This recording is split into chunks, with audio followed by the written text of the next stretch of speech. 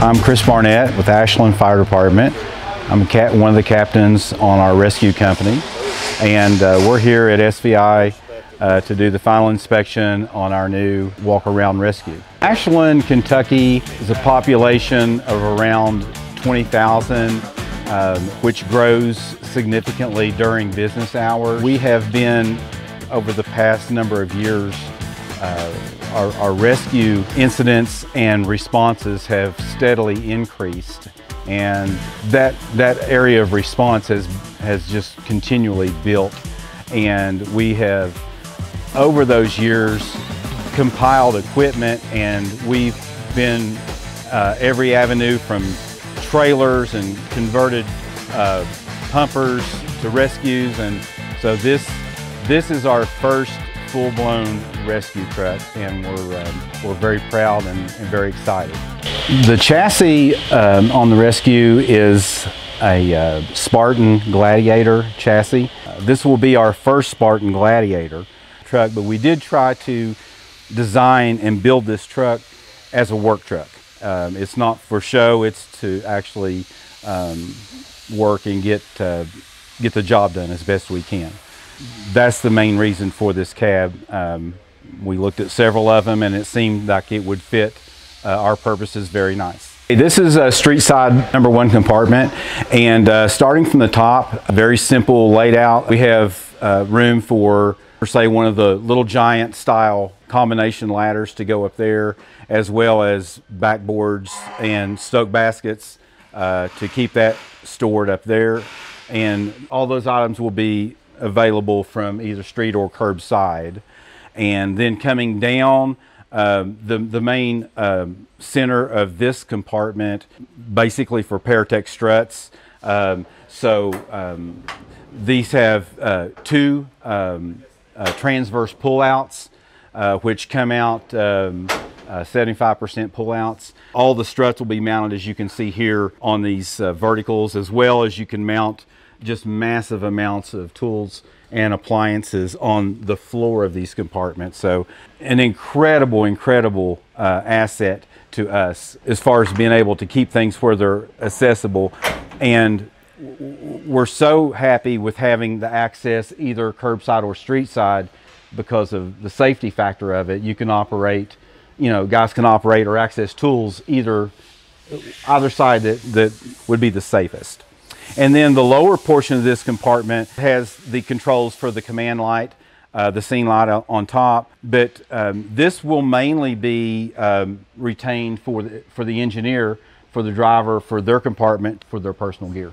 Street side compartment 2, starting at the top, just a very simple adjustable fixed shelf. A lot of our areas on here, we're set up with a lot of cased tools. In other words, tools that have their own individual cases. We'll have the ability to arrange and set up things in the fashion that works best for us. In the center of this, it has a large 1,000-pound pull out. This is a 3/4 compartment. It's just a huge, big footprint, and anyone who's familiar with rescue knows that this area of this tray will get filled up extremely quick with the tools that have to go in there.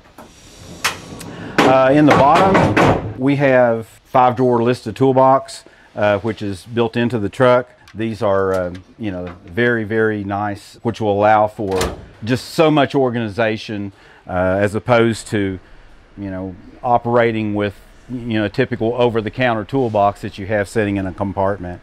And then we're real happy. This will be our first apparatus to have a specified compartment for fuels and for hydrocarbons, which, we can store all that in here, and it will keeps those vapors and stuff from getting to other tools and destroying anything nylon, and an industry standard to indicate flammable compartment. This is street side compartment 3. We have these 2 hinged tool boards which allow mounting on both sides of these, and then a rear one which allows mounting on both sides. The combination of these 4 surface areas, incredible access to tools, and very pleased with that. Again, this is another first for us, having these. It's nothing new, they've been around. It's just, it'll be the first time that we've actually had them to use. SCBA holders, we have 3 of these compartments that hold 2 cylinders each. Street side compartment 4,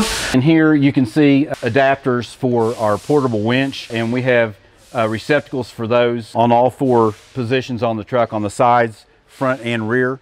But on top, there are 2 on either side of the truck as well. This vertical pull-out, this is mainly for heavy rigging. This will be mainly a chain board right here, which will house chains, and the spoil pile of the chains goes in this container. And on this side, we'll have multiple, small tools and clevises and whatnot that'll mount over here.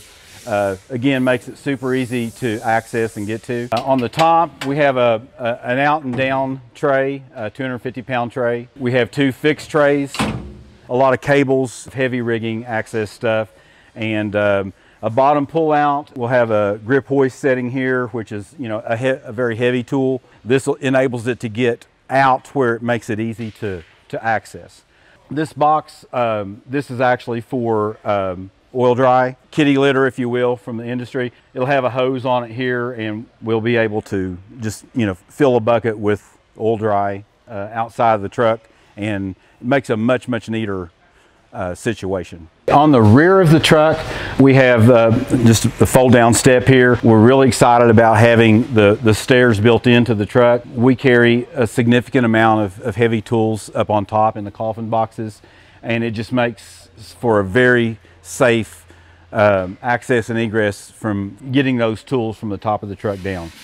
So we're very excited to have that. The steps, the actual riser compartments of the stairs, this is where the portable winch is mounted in here. That just lifts out, then can be put in front, rear, or the sides at any point on that. Then at the top, that's our ladder bay up there, which houses 3 of our ground ladders. We wanted this compartment, which is very long, will house shoring timber. We'll be able to carry a decent amount of wood to get some sort of a rescue started. It's not going to certainly carry all that you need, but it certainly can carry enough to get things going until reinforcements actually get there. You can see on the back it has points for the winch and the controls for that. Okay, on the top of the truck, we have obviously coffin boxes surrounding us. They do a great job with these. Easily accessible. The absorbent compartment, this is where you fill it from right here. Holds, I think, 150 pounds of absorbent, so works out really well. These are the anchor points for rope anchors that goes in the receivers that we pointed out earlier. Those receivers, you can see it back there on the rear corner. It's a little different view of it from up here. Again, the coffin boxes are just wide open. Lights come on automatically, and they have adjustable dividers in them, which works really great. But gives us a huge amount of storage. These will house everything from shoring tools to swiftwater PFDs and helmets, confined space blowers. There's just so many tools that we have to carry. This is going to be just an incredible amount of organization for us. So as far as on top of the truck, you can see we have the command light. Again, that will be a first for us, having the new version of the light tower. So we're very excited about having that. That lumber compartment, and this is a false floor that actually goes in here. They're the same depth the coffin boxes are, but this is a false floor, which allows that lumber storage to go all the way underneath of it. More of the same on the rear. Again, your rope attachments are right next to where you will need to insert them into the receiver, so very convenient. This is street side compartment 4. Starting at the top, they custom built this for us for the Paratech airbags. This will house all the bags that we currently have, plus it's built for some future expansion as well. A 10 gauge 150 foot cord reel, 30 amp cord reel. That's a power cord reel, which will allow us to run 30,000 watt generator on board. We can run anything that we will ever need to run. Below that, this is pull out. This carousel will house the Hurst e-tools and cutter, spreader, and ram. Allows you to rotate around to get the tool out that you want. It gives you a good lift on the tool Makes them very accessible rather than having to reach back in a compartment and put your back in a horrible situation. It will be a first for us having the tools on the carousel like that. This is a 3/4 pull out as well. We have, you know, just so many tools, torches, jacks, I mean so many different tools that they will arrange to go in all these pullouts that'll give them really easy access. We have these 2 trays down here. We have, like everyone else, we have so many battery tools now, so both these trays have electric available in the back of them, so we'll be able to plug all of our chargers in and have our batteries right here. We chose to have it out here rather than inside the truck, simply because when you're out using tools on a job, you're outside and it prevents you from having to go and climb back up in the truck to get your batteries. So just the way we chose to do it. Curbside compartment 3, and this is a 3/4 pull out, a massive big tray that you'll be able to arrange this stuff as to what makes the most sense for the application. Curbside compartment 2. We have the first 3 shelves are fixed adjustable shelves. Again, they will house just a mirage of different items. This bottom compartment will be for cribbing, and the unique thing about it is they build these with a 2-inch slope, so the front's 2 inches higher than the back, so it has a constant slope on it. So going down the road, is the natural vibration will keep your cribbing slid back in the compartment, and anyone who's ever driven a rescue truck knows if it's set and level, it migrates out towards your doors, and you're constantly trying to keep it shoved back in. So it seems like a little thing, but that's a big plus right there. We'll have this absolutely filled up.